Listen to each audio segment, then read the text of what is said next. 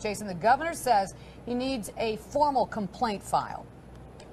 Yeah, and that complaint must come from a taxpayer there in Calumet County. It's something the governor says has not come across his desk just yet, but he expects that to happen very soon. Now, he described Ken KRATZ's behavior today as unimaginable. This all as KRATZ has gone on paid medical leave. Records of inappropriate text messages initiated by the DA to a victim of domestic violence surfaced recently. He was prosecuting the woman's boyfriend at the time. The governor says that he has worked throughout his career as a DA and state attorney general to protect victims from this type of behavior.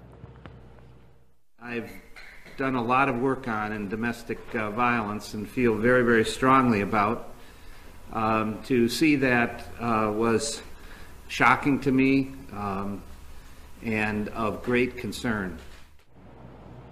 Now, once that complaint does come in, there's a whole procedure that will have to be followed. The governor will first have to appoint a commissioner to oversee the hearing of KRATZ. At that point, a hearing date will be set, and on that day, KRATZ will have a chance to defend himself. It's only then that the governor will go ahead and make his final decision. And all this from start to finish, it could take about 30 days for the hearing to be taken care of.